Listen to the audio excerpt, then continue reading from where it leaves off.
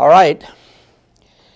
We have dealt with our introduction to the history of Christian ethics by reading Wagaman. By the way, I saw Wagaman on TV the other night. He was discussing something about, he is the minister of the church where Clinton was a member. So he gets on TV every once in a while. But now that we've kind of gone through Wagaman, we need to start on Paul Ramsey, Basic Christian Ethics. Because with Paul Ramsey, we're actually getting into a more systematic understanding of ethics. Now, if you read Ramsey, you will still be sent back over and over again to Augustine and to Luther and to even to Kierkegaard. And that's absolutely necessary, because what Ramsey's trying to do is to explicate the meaning of Christian ethics. And one of the things Ramsey makes clear in his first chapter is that when you're doing Christian ethics, you're doing the Bible.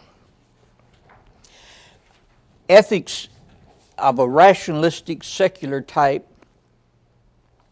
may change quite often as people go through different phases of culture and intellectual history. Christian ethics will also change quite often as it interfaces with history and with culture. But Christian ethics, even as it changes, will always still have its roots in the Bible. So whereas a utilitarian ethic or some other kind of modern ethic may hang very loosely to anything that precedes it, even though it may have something to say about Plato or Aristotle or even some medieval ethicists. Christian ethics cannot hang loosely to the Bible. It always has to go back to the Bible, because Christian ethics is a religious ethic. It is a theological ethic. It is not a rational ethic. It is based on the story. You have to know about Abraham, you have to know about Adam and Eve and the meaning of the story of Adam and Eve. You have to know the story of Abraham, the meaning of the story of Abraham. You have to know the meaning of the story of Joseph, the meaning of the story of Moses. And then you have to know the meaning of what the prophets say in response to the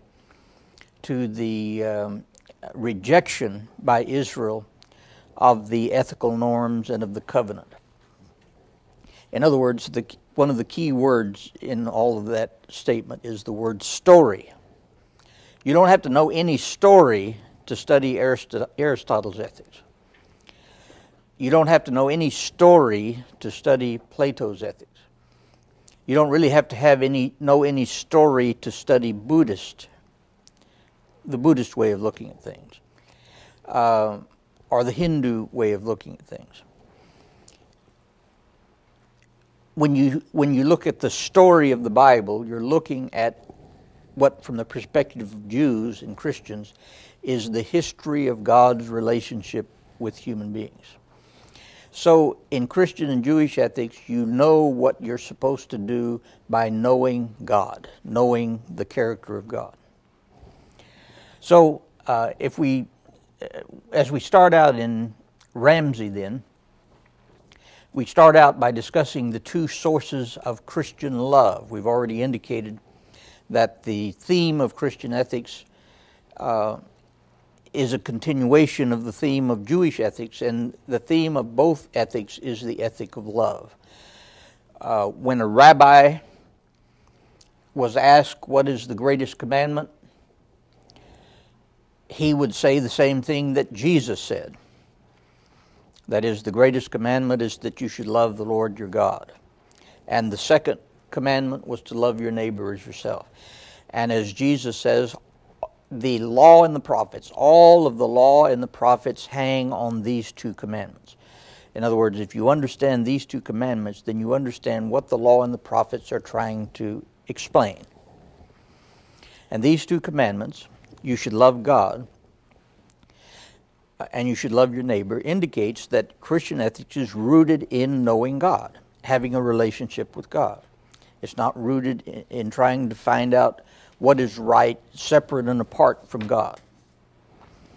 So the two sources of Christian love are the righteousness of God, which is a Hebrew Bible concept, and the kingdom of God in the teachings of Jesus. You cannot understand the New Testament, which is the basis of Christian ethics, without understanding the Old Testament, which is the basic of Jewish ethics. Jesus, God, was the God of Abraham, Isaac, and Jacob. He wasn't a different God. And so Jesus is attempting to express what the righteousness of God is. In fact, from the Christian perspective, even the appearance of Jesus in history is an expression of the righteousness of God, is an expression of the love of God. As Ramsey makes clear, it's not only that you look at the life of Jesus. You do look at the life of Jesus and you see how Jesus treated people. That's very important. And you see that Jesus had disinterested love. That is, love that was not based on the value, or not the value, but based on the merit of the person that he loved. As Paul puts it, while we were yet sinners, that is, while we were in rebellion against God, Christ died for us. And so Jesus shows this kind of love in all of his relationships. He shows an interest in the well-being of prostitutes, which the religious establishment did not have much interest in. He shows, except in terms of condemnation or judgment, he shows his interest in the well-being of foreigners, which, according to some strict Jewish culture, God really didn't have much interest in. He showed his interest in Samaritans, which from the perspective of the religious establishment was something extraordinary.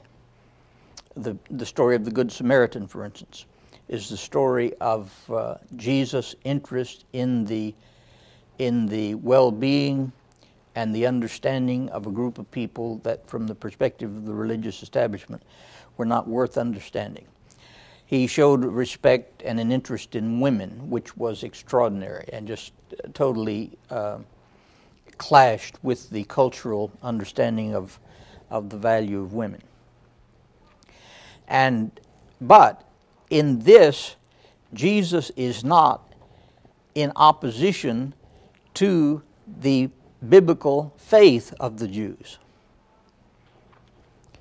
What Jesus is trying to do, according to the writers of the gospel, is to actually explicate the meaning of the biblical faith. And what Jesus saw, according to the New Testament, was the same thing that the prophets saw.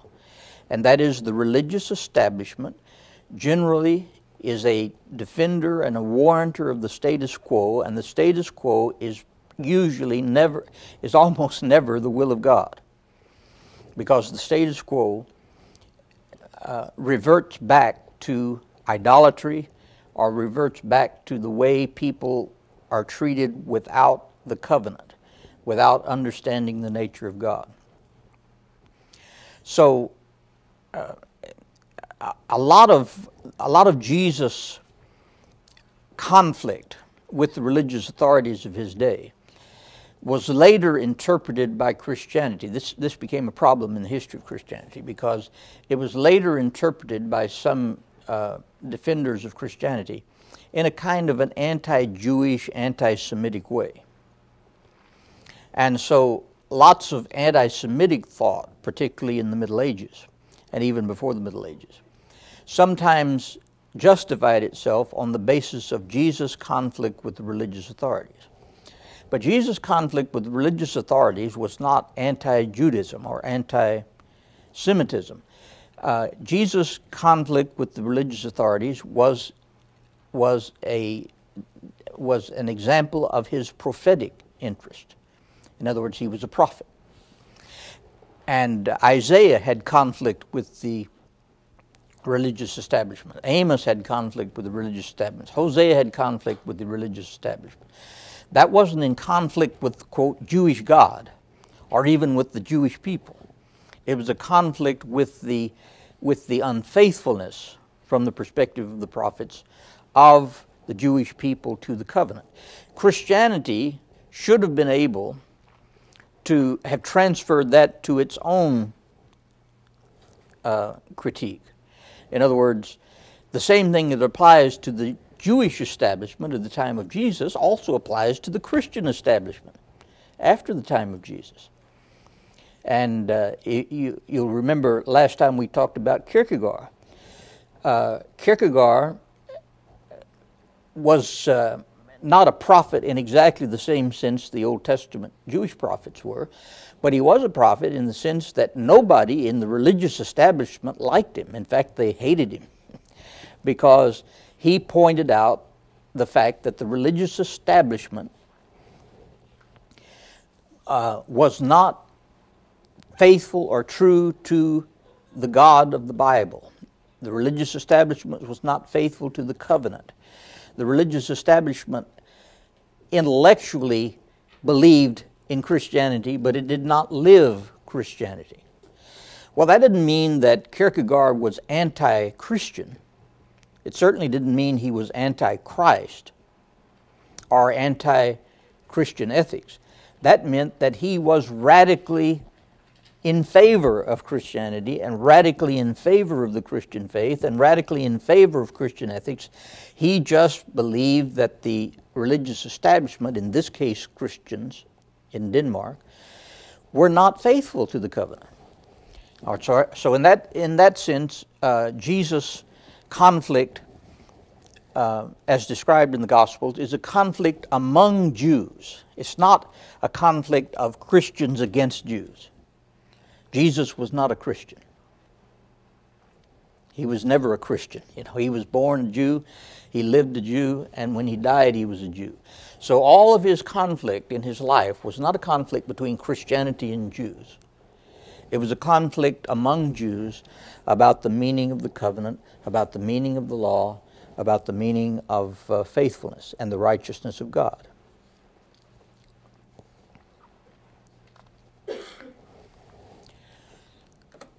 The righteousness of God refers to the concept in the Bible. In fact, the Bible has sometimes been called the book of God's righteousness. The righteousness of God, His judgment and His steadfast faithfulness to the covenant He makes with men is not only frequently mentioned in the Bible, but is its main theme.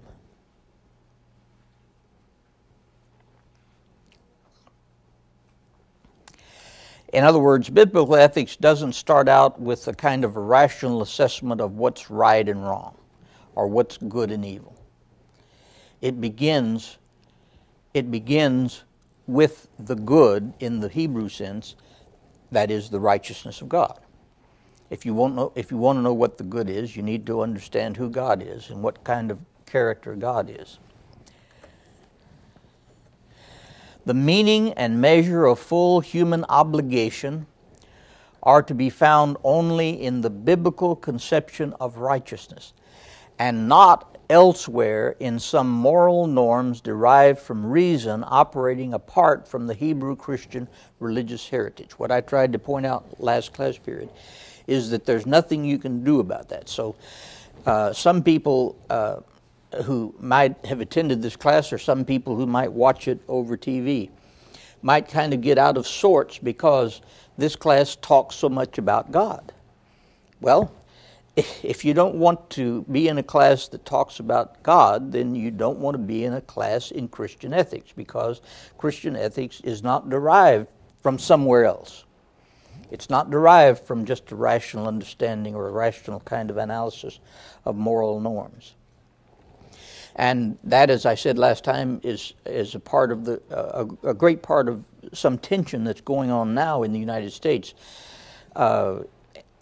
Sometimes this is labeled as culture wars. Well, a lot of what a lot of people have to say about culture wars, I think, is misleading. But on the other hand, there is a tension in the United States between people for whom the Judeo-Christian ethic, or Jewish ethics and Christian ethics, still has a great deal of importance.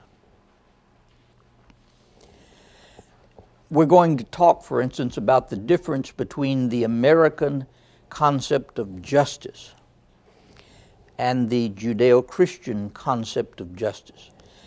The American concept of justice owes a great deal to its Judeo-Christian background. But the American concept of justice cannot be equated with the biblical concept of justice. You remember when we were talking about tolerance? Tolerance is a wonderful pagan virtue. And it is a virtue that every Christian, from the biblical perspective, should be at least tolerant. But tolerance is not good enough from the perspective of the biblical understanding of ethics. Tolerance is kind of the lowest common denominator. You should be at least tolerant. All right, in the same way, the American concept of justice, that is equality before the law, particularly equality of opportunity and so forth, is wonderful. We need to be at least in favor of equality of opportunity. But equality of opportunity is not a full definition of justice from the biblical perspective. Because from the biblical perspective, not all people, even if they have equality of opportunity, are able to participate in the good things that God wants them to participate in. And so Jewish and Christian justice goes on from equality of opportunity and equality before the law. It goes on to a more proactive interest in the well-being of people who, even if they're equal before the law, are still hurting and who are in need of things that Christians can provide. And so human obligation is more than just providing an equal playing field or a level playing field. Now, as I say, we ought to at least be in favor of that. Some Christians, if you listen to them talk, are not even particularly in favor of an equal playing or a level playing field. And so that understanding of Christian ethics needs to come under critique. But from the perspective of the biblical view, the prophetic view, the view of the righteousness of God, a level playing field is kind of the sine qua non. It's kind of the beginning. You go on from there. Because even a level playing field does not necessarily provide justice for some people. So human obligation is found only in the biblical conception of righteousness. Ramsey points out, for instance, that even the medieval conception of charity is a step beyond the modern conception or the Aristotelian conception of justice. The Aristotelian conception of justice is corrective justice. That is, if you steal somebody's $5 bill, justice requires that you in some way be forced to compensate that man for the loss of his $5 bill. That's corrective justice. And so Aristotelian justice is a rational conception of justice, which, from the perspective of even medieval people should be at least that just, but people need to be just in a broader sense, in that they need to be charitable, even if they haven't stolen $5 from somebody who needs $5, they supply the $5. You see how that goes beyond. It's a concept of justice that goes beyond just corrective justice. So moral norms in Christianity are derived from the Hebrew Christian religious heritage and not from somewhere else. The first sentence in chapter 1 Ramsey says, the first thing to be said concerning Christian ethics is that it cannot be separated from its religious foundation. Now, sometimes in talking about the relationship of Christian ethics to public ethics or to our society, people make the point that you do not have to base ethics on religion. Well, that's true. It's obvious that you don't have to base ethics on religion. But if you're a Christian, you can't base your ethics on anything else. You can contribute to a more general ethic. But you can't begin as a Christian on some other ethical norm besides the Christian perspective.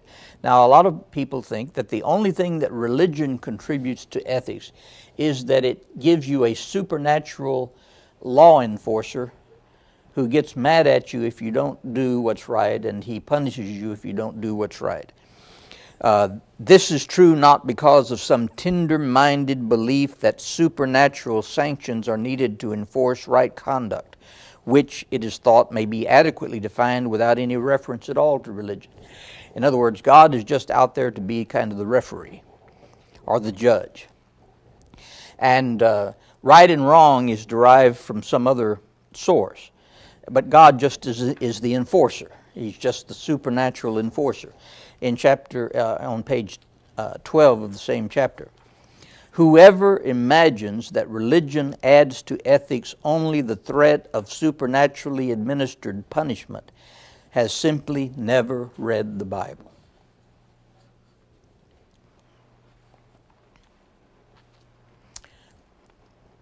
So what is right? What is just from the biblical perspective is not just doing what is right and what is just is not simply based on deriving the content of rightness and justice from somewhere else and then having God enforce it. Rightness and justice from the biblical perspective is actually derived from the character of God. The righteousness of God and the justice of men are ordinarily distinguished in the Bible. Now you have to understand, I just need to stop and make this comment. You have to understand that Ramsey wrote this book before the modern sensitivity toward inclusive language. And so as you read him, he will use the word men in the inclusive sense. And he is using it in the inclusive sense. It may not suit modern sensitivities, and so we need probably to say that the righteousness of God and the justice of human beings, or the justice of men and women, are ordinarily distinguished in the Bible. God's righteousness acting in judgment is regularly designated by the word tzedek. While human justice, formulated by judgments in courts of law and given in informal custom, is the primary meaning of mishpat.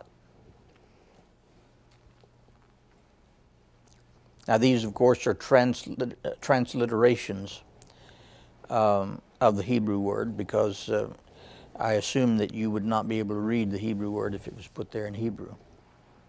Some of you probably could. But tzedek and mishpat are words that can be used to refer to two different aspects of righteousness, the righteousness of God and the righteousness of human beings.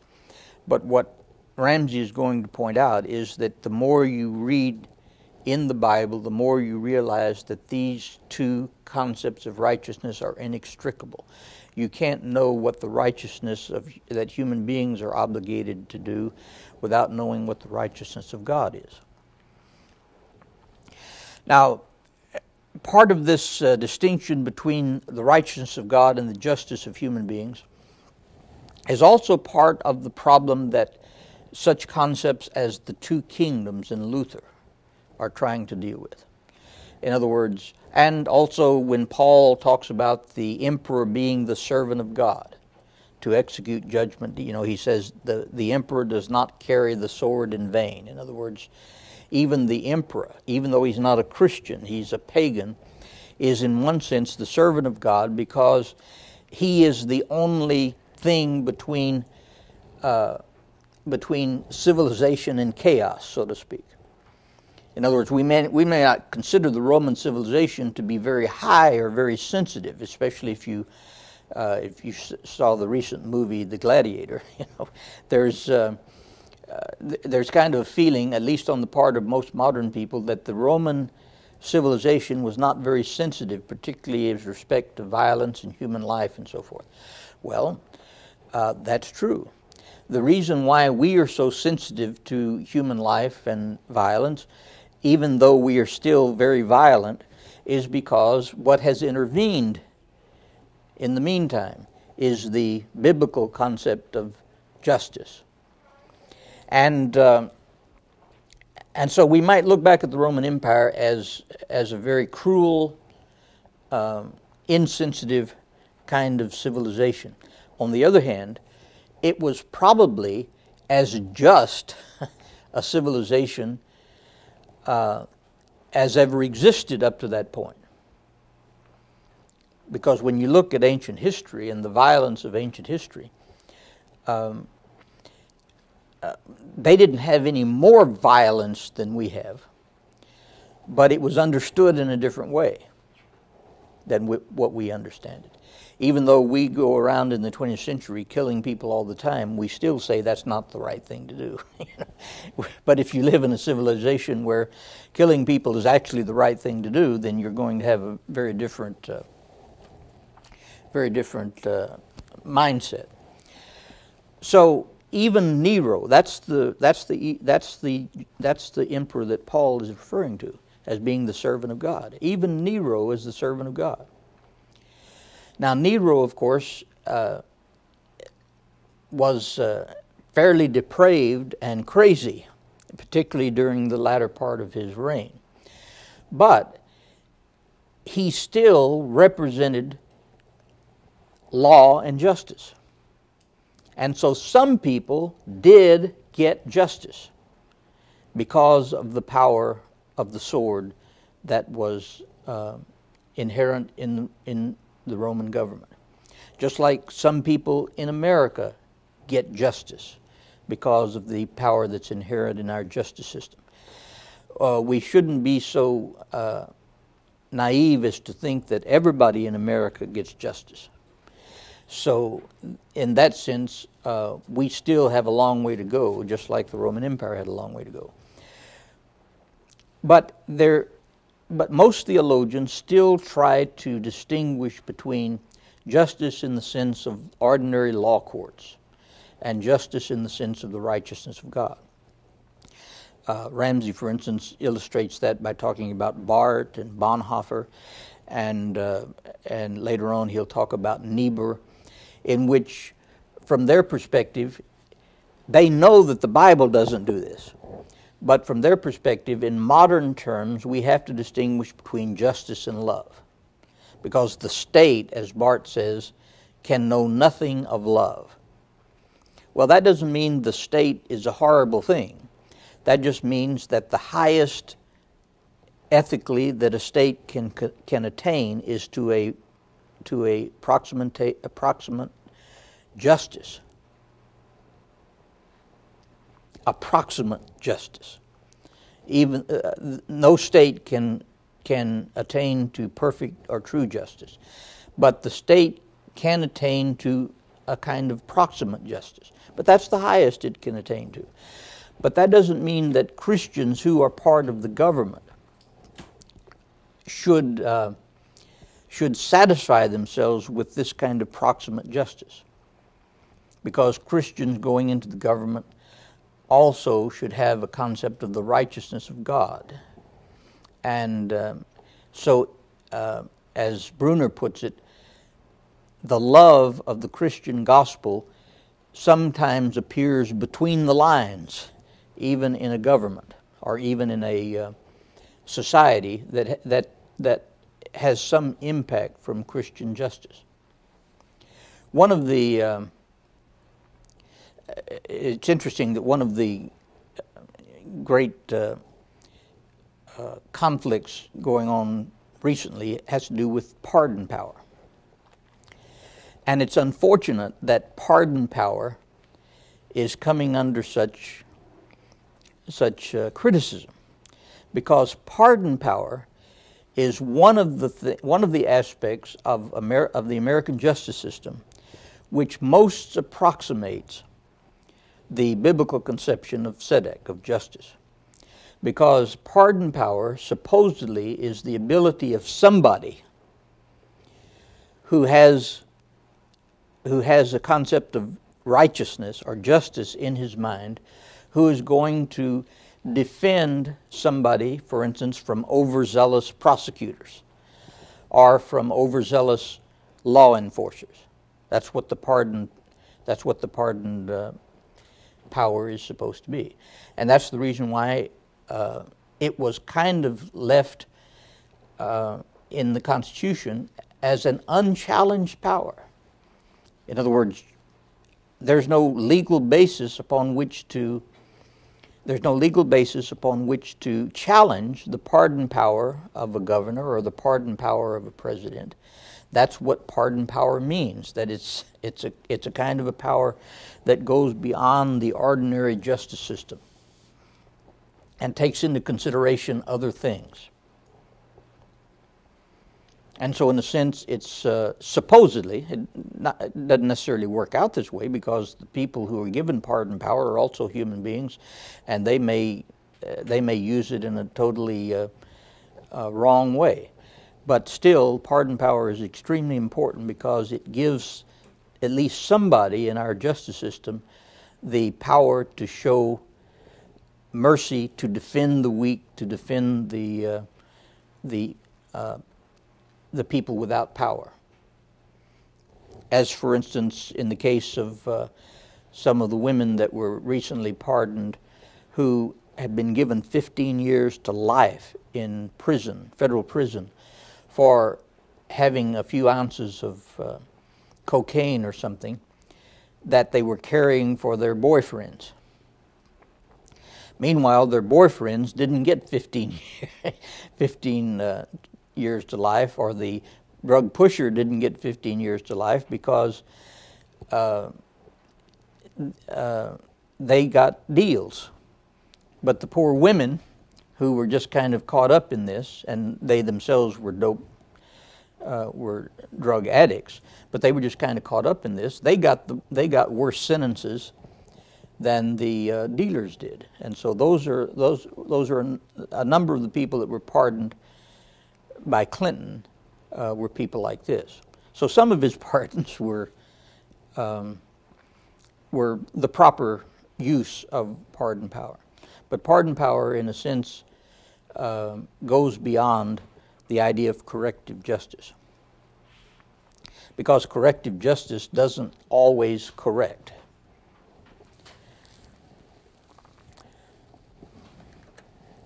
The connecting link between divine righteousness and human justice is the covenant and the events believed to have occasioned Israel's origin as a religious nation. That's the story I'm talking about. The covenant promulgates the justice of God on earth. God's righteousness becomes the plumb line for measuring the rightness of human relationships. I think they should put that on the screen. Yeah, this needs to go on the screen.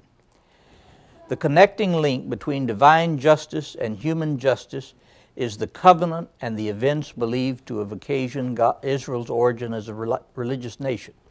The covenant promulgates the justice of God on earth. God's righteousness becomes the plumb line for measuring the righteousness of human relationships.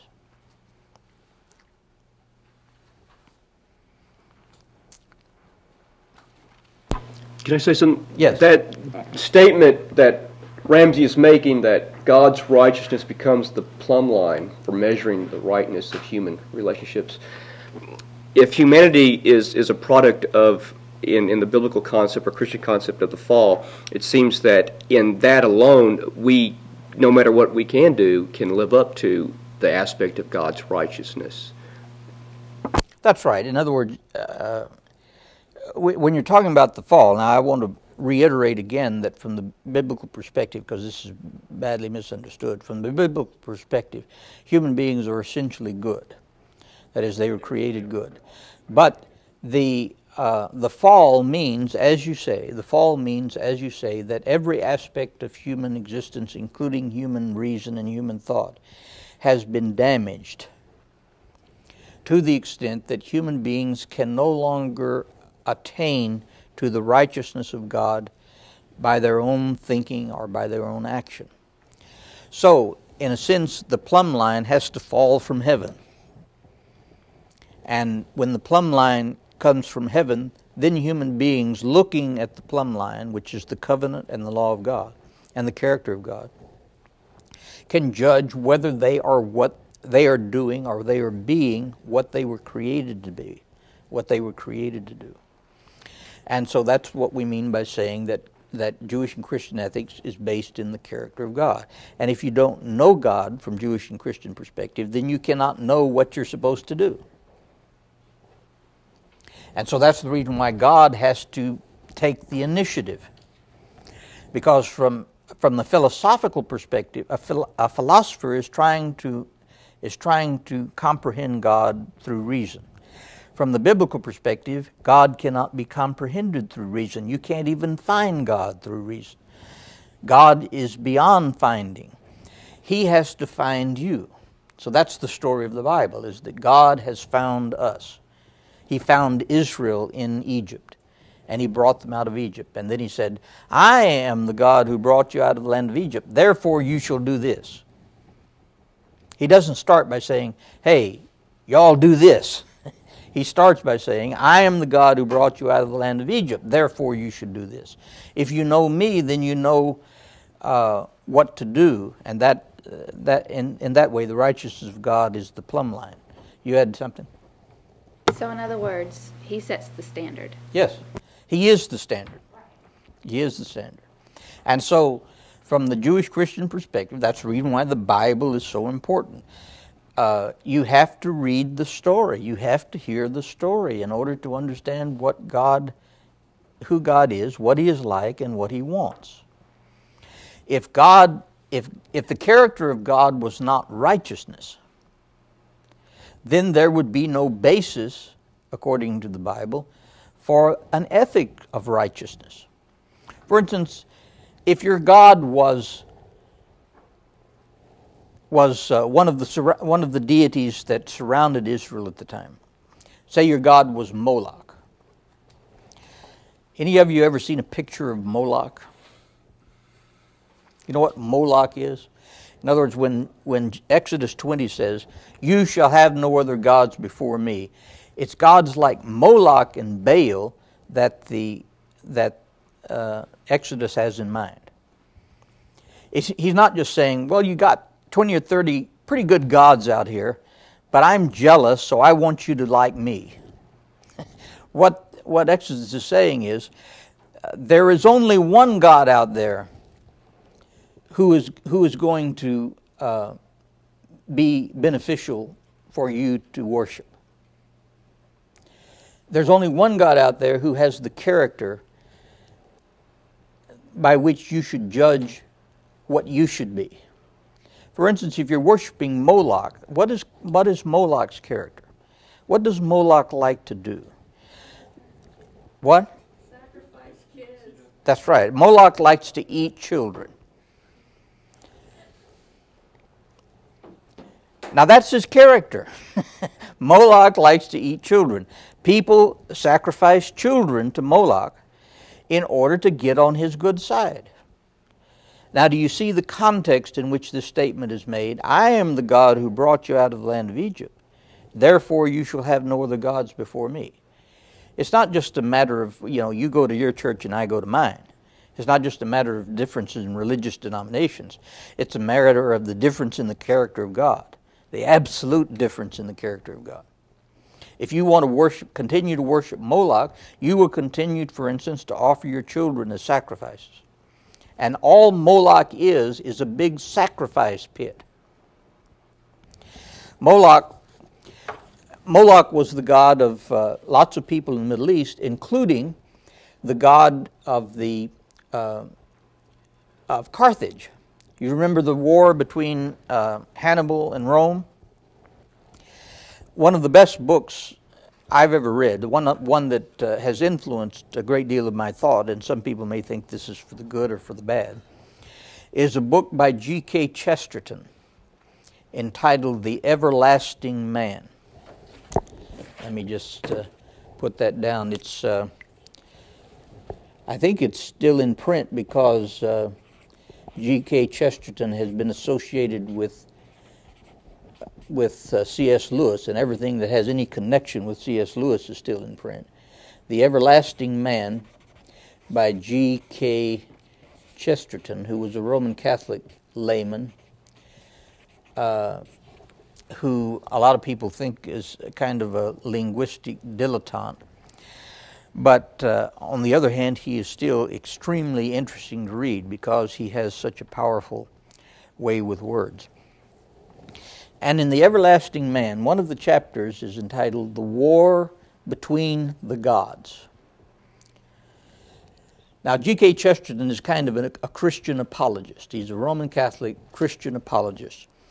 And so he's going to tell the story of the war between Hannibal and Rome in a way that that throws good light, or at least positive light, on Christianity. But that's going to be hard to do because the war between Hannibal and Rome has nothing to do with Christianity. So what does he do in the story? He makes the point that the war between Hannibal and Rome, between Carthage and Rome, even though we look back on it as just another one of those ancient battles that we have to study in history, he looks on it, he says that it's one of the most important wars in human history because it determined a great deal of the character of Western culture. What he's saying is that here is a war between the Roman gods and the god of Carthage. And there's a difference even between the character of pagan gods. As insensitive and as violent and as warlike as the Roman gods were, they couldn't hold a candle to the despair and the violence and the depravity of the god of Carthage, Moloch. Because when Hannibal went off to win his battle with Rome, he was sent off with the sacrifice of children. And if he came back with victory, it would have been celebrated with the sacrifice of children. Even the Roman gods didn't do that. And so what he's saying is, even though that war has nothing to do with being Christian or non-Christian, it does have to do with the character of the gods. And if Hannibal had won that war, if Carthage had won that war, Chesterton said, we would be going to church, we would be getting our top hats on and going to church in London every Sunday morning and offering our children as human sacrifices. What would prevent it? In other words, the way a culture expresses itself is dependent on its conception of God. And so Carthage expressed itself culturally in terms of child sacrifice. Rome expressed itself in terms of the god Mars and things like that, which is not too high a conception of God, but it's higher a conception of God than Moloch. Moloch is basically a furnace. And if you've ever seen a picture of Moloch, Moloch is a furnace with his arms outstretched. And of course, Moloch is the kind of god that never moves. He just stands there with his arms outstretched. But inside of Moloch is a furnace. In other words, you go to the back and you open up the furnace and you put the coal or the wood in and you start the fire. It's just like deacons used to get up out in the country and go to church early and start the fire.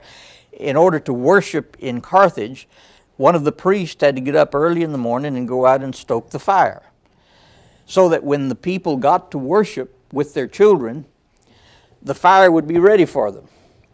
And then their child would be laid on the arms of Moloch and would roll back into his mouth.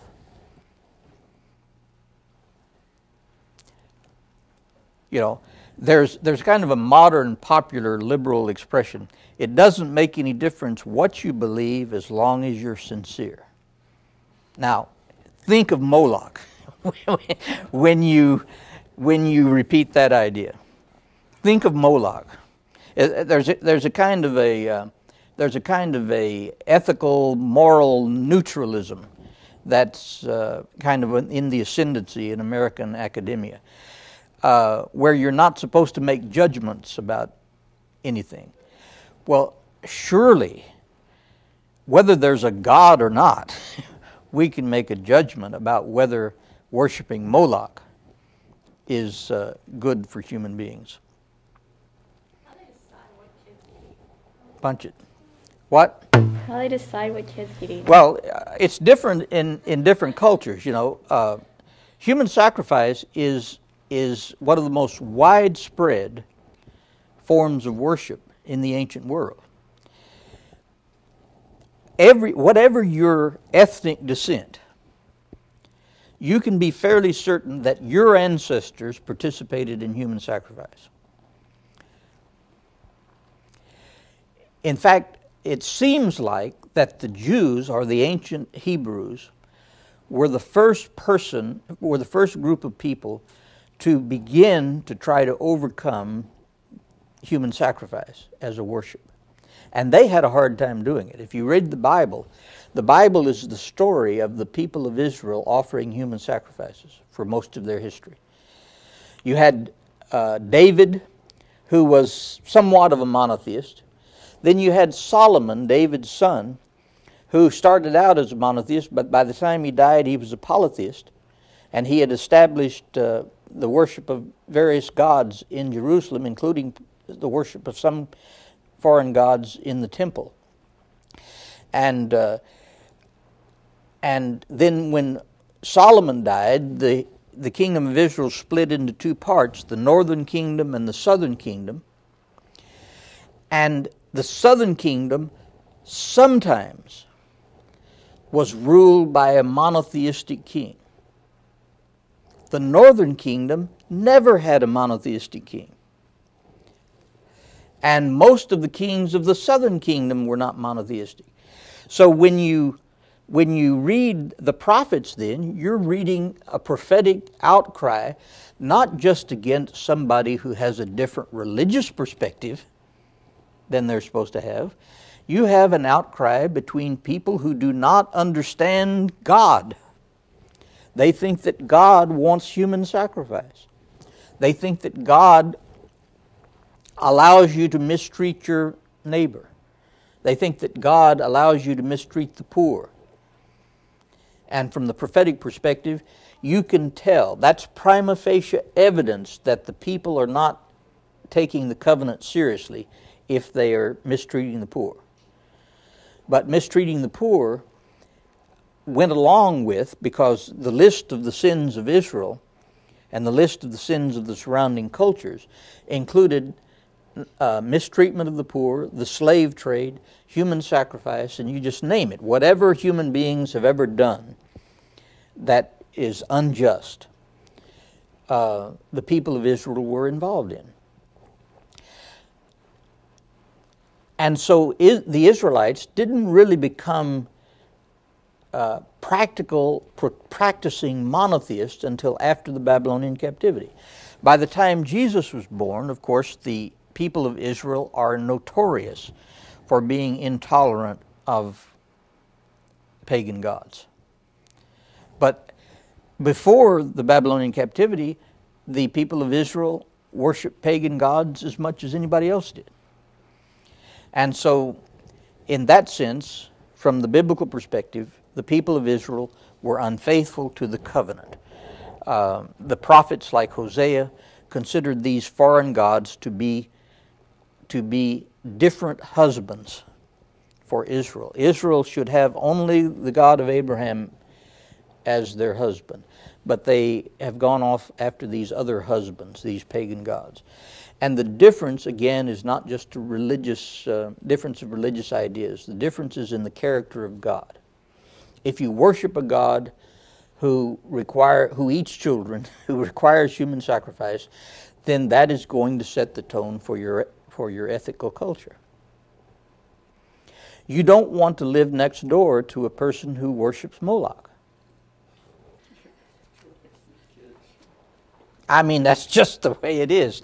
And so, from the biblical perspective, what Chesterton is saying is this makes a difference. It makes a difference what you believe about the character of God. There's even a difference between the character of some pagan gods. And so we are fortunate that Rome won the war with Carthage.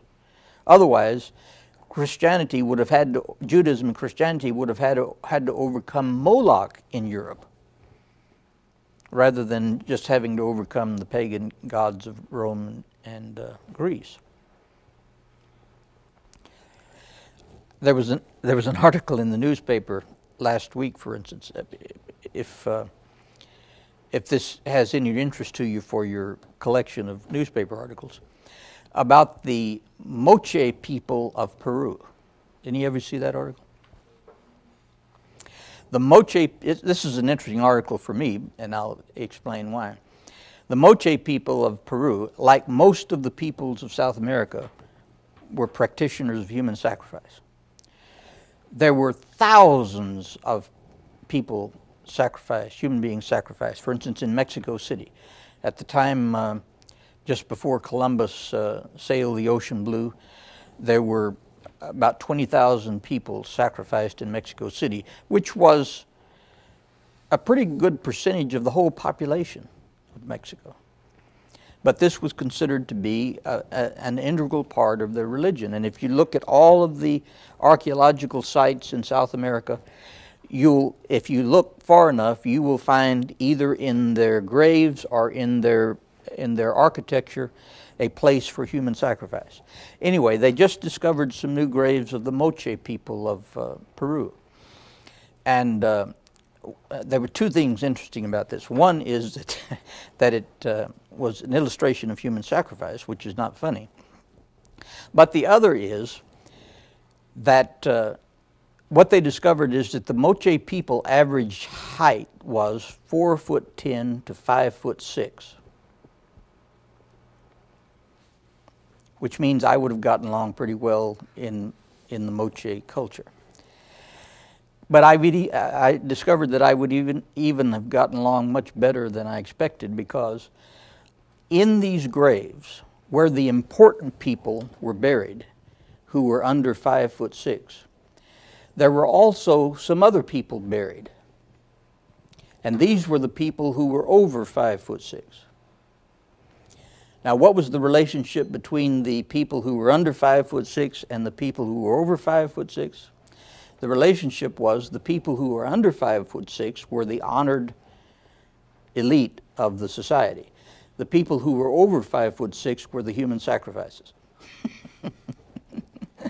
And so, anyway, if you lived in the Moche community, your mother better pray that you never got over 5'6", because if you got over 5'6", then you were considered to be some kind of alien and not really human, and you could be offered as a sacrifice so that you could be the slaves for the really proper height people, in life after death. Anyway, I just thought you might be interested in that.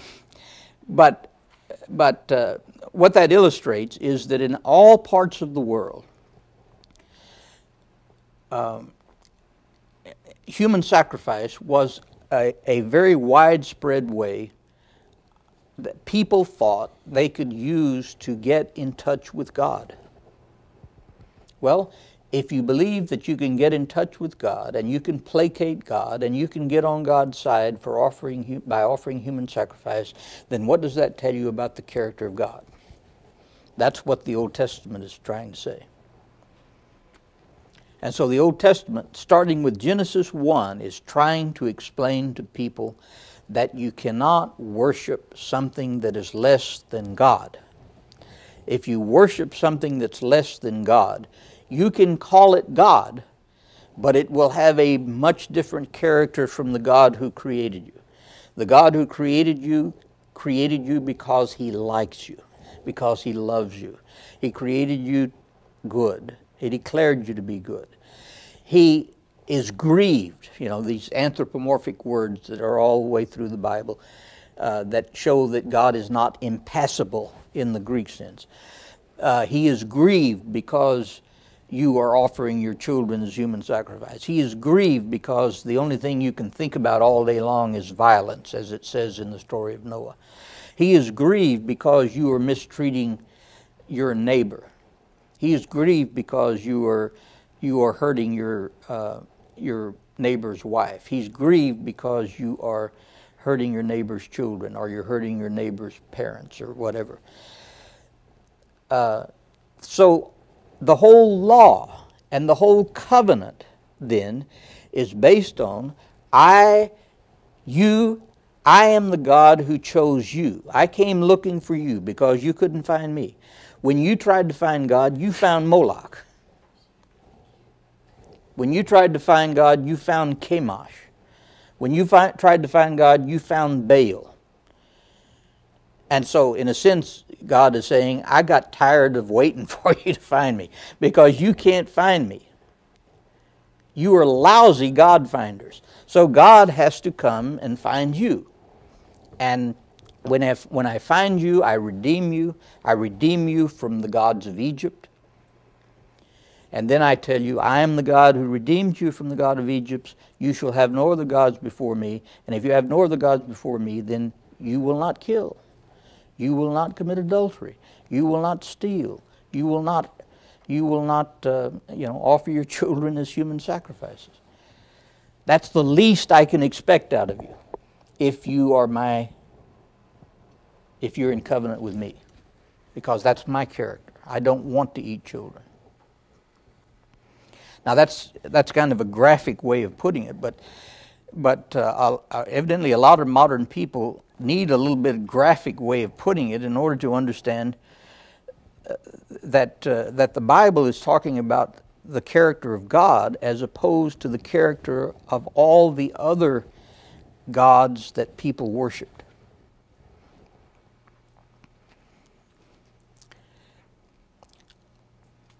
If you, for instance, are a Babylonian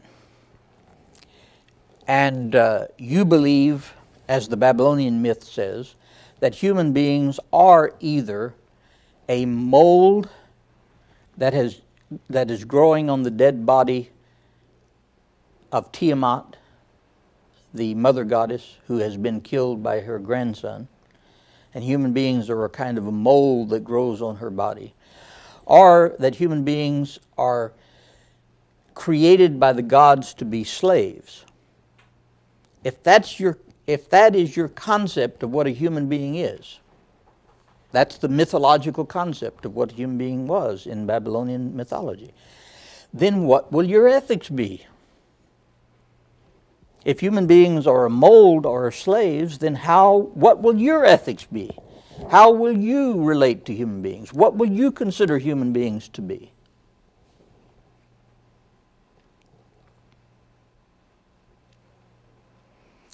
So the interesting thing is that the main theme in the Bible is the righteousness of God. But one of the main sub-themes in the Bible is the overcoming of a concept of God as horror.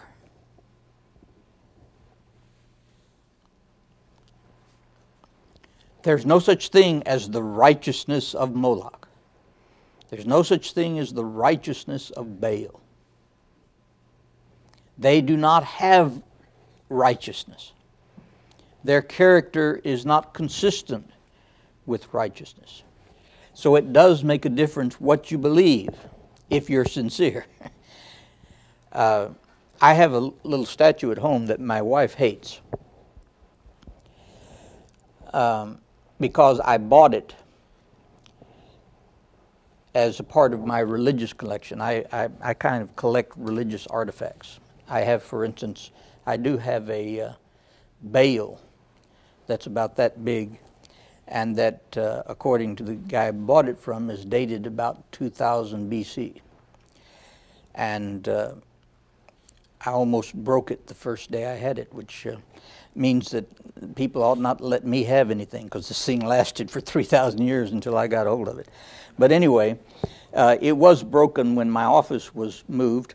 One of its ears were broken off, and so it lasted 3,000 years till I got a hold of it. But anyway, I do have a collection of these kind of things. I have an Astaroth, which is about the same age, rock. And this statue that I bought is about this tall, and it is a statue of somebody from New Guinea, who has a spear in one hand and has a severed head in the other hand. And my wife wants to know why in the world I would want a statue of a man with a severed head. It's because I want eventually to put a little tag on the bottom that says, it doesn't make any difference what you believe as long as you're sincere. It does make a difference what you believe. It does make a difference what your concept of the character of ultimate reality is. Is ultimate reality friendly? Or would ultimate reality just as soon step on you as look at you?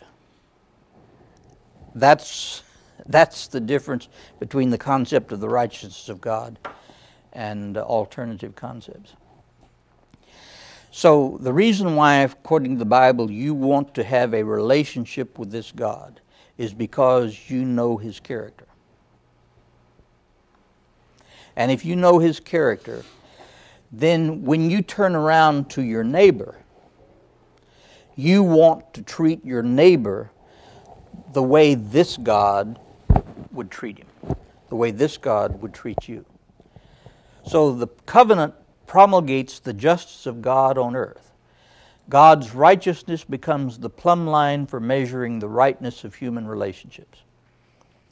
And fortunately, from the biblical perspective, it's possible for that plumb line to be provided by someone else besides Moloch. Or, for that matter, nature, because basically the mythological gods are what? They're the personifications of nature. That's the reason why even Thomas Huxley was just mortified at the idea that some people were trying to base ethics on Darwin's theory of evolution. Now, Thomas Huxley was an agnostic, but his ethic was still basically an ethic that he had derived from his Victorian Christianity. He had all kinds of bad things to say about Victorian Christian ministers and the stupidity of them and the intolerance of them and so forth, which probably most modern theologians and ethicists would agree with.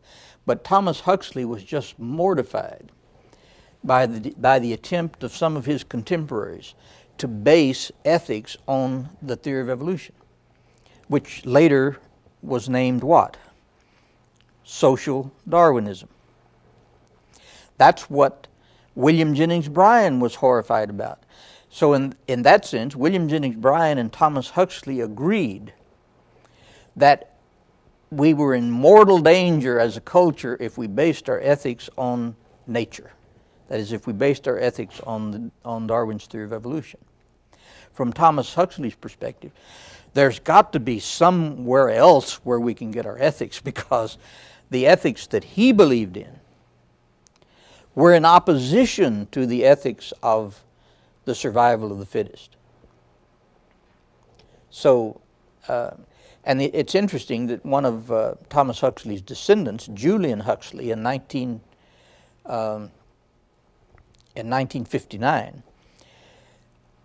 at the Darwinian Centennial, gave a speech in which he proposed his concept of religion without revelation, in which he tried to establish ethics on the basis of Darwinism. Well, Darwin knew better than that. Thomas Huxley knew better than that. If you're going to have an ethic, it's going to have to be an ethic which actually confronts and contradicts the history of biology. Now there's a modern attempt to explicate a consistent biological ethic,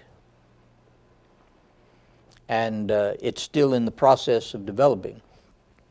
But and it may be more intelligent and profound than Thomas Huxley anticipated. But Thomas Huxley would certainly have been opposed to an evolutionary ethic.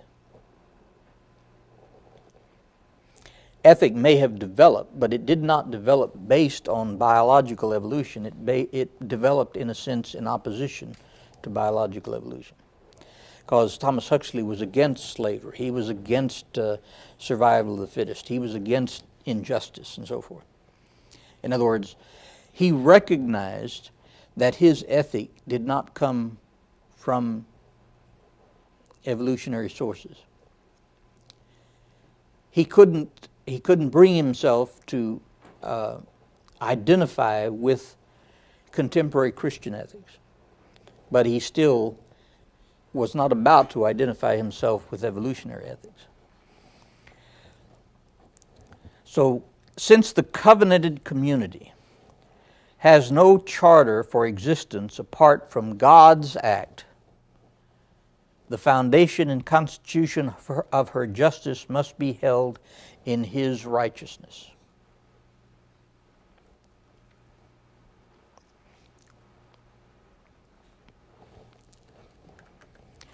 If God paid particular attention to the case of an enslaved people, as He did when He smote Egypt, if He pays special attention to the case of the poor and the outcast, the widow and the orphan, the sojourner or the resident alien, if He has a particular regard for the helpless ones of earth, to rescue them from the clutches of those that are stronger than they, then there must be a corresponding quality in the life of His people so long as they remain His people.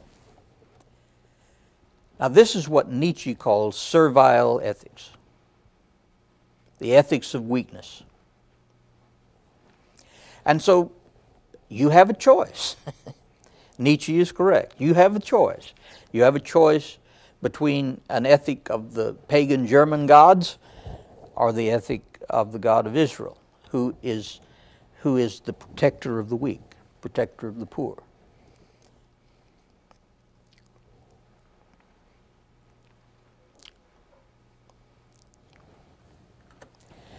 Numerous passages in the Scripture enjoin the doing of justice, mishpat, and righteousness, tzedek, or define what is good or what the Lord requires as only to do justice, mishpat, and to love kindness, chesed, and to walk humbly with your God.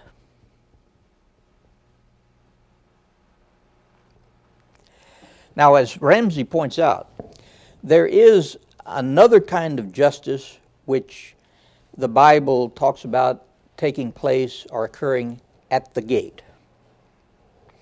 There were judges who sat at the gate of ancient Israeli cities. And if you wanted to get corrective justice, you would go to one of these judges sitting at the gate. And the judges sitting at the gate were wise men. They had proverbs. Proverbs was kind of their stock in trade. And so if you wanted to know what to do in terms of a normal injustice, you went to that person and tried to get some relief. So in that sense, these judges or these elders that sat at the gate kind of took the place in ancient culture of judges and psychologists and just about everybody in modern society that's a helping person. And that's one kind of justice, where you try to get corrective justice. But there's another kind of justice, and that's the justice that talks about what I've called all along a proactive justice. That's not just the correction of some wrong that's been done to you, but it's the positive act of kindness or love or righteousness toward the poor and the weak and so forth. In other words, just like God was kind of tired of waiting for you to find Him you should get tired of waiting for the weak and the poor to find you. You should go find them. Give justice to the weak and the orphan. Do right by the afflicted and the wretched. Set free the weak and the needy. Rescue them from the hands of the wicked. All of these statements. Hear the cases between your fellow countrymen and judge right between a man and his fellow or the resident alien in his employ. You must never show partiality in a case. You must hear high and low alike, standing in fear of no man, for the judgment is God's.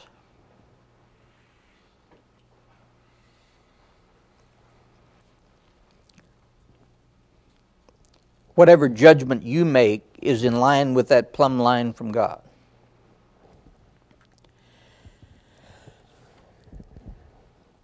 So here, beyond question, judging all right in any case, true justice receives its decisive definition by reference to the standard of God's righteous judgment. Human justice is entirely articulated with the justice of God, and the reason for this is also given, for the judgment is ultimately God's. That is the sense in which God is ultimately behind judgment with respect to morality. It's not just that God is judging you by some external plumb line. It's that God is judging you by His own character. In other words, I am the God who created you. I didn't create you to mistreat people. I didn't create you to misuse the humble or the poor or the weak.